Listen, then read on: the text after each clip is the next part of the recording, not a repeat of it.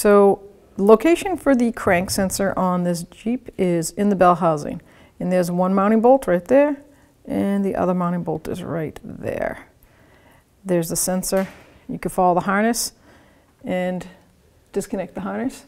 But to get this out, I recommend a long extension.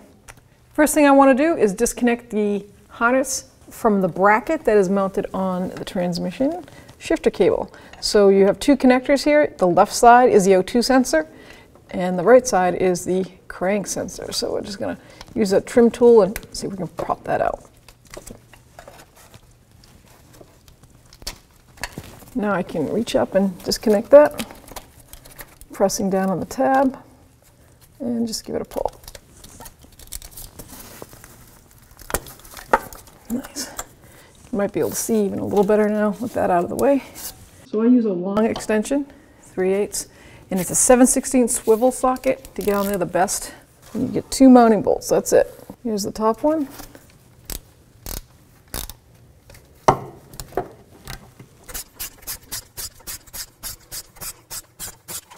Okay, that one is pretty much ready to come out. I'm going to dismount the lower one. There we go.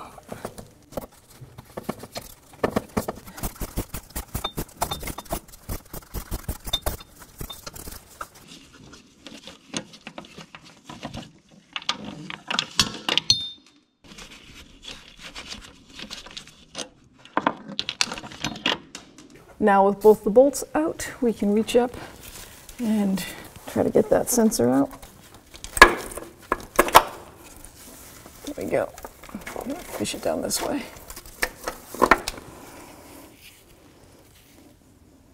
I'm going to replace the plastic cover that fell out of the bell housing. The flat piece goes against the engine side, and it's got some notches in it. Sometimes it gets petrified because it is plastic and oil touches it, so just wedge it in there.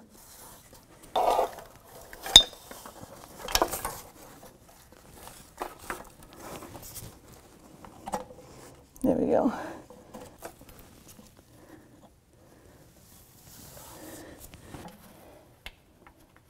I get that one started by hand. And then the other one I might have to guide in with it in the socket.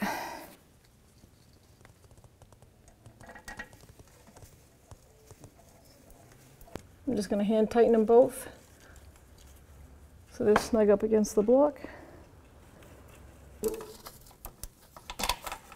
So this is a 7/16 swivel, like I said, and the torque spec is 14 foot-pounds. Now, I don't know about you, but you really can't get a torque switch up in here. So as long as they're tight, you don't use an air tool, you should be perfectly fine.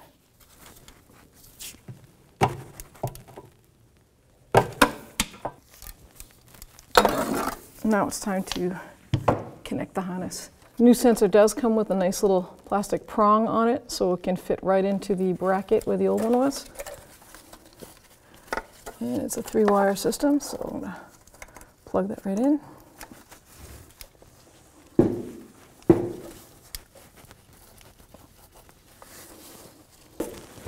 All right, now we're good to go.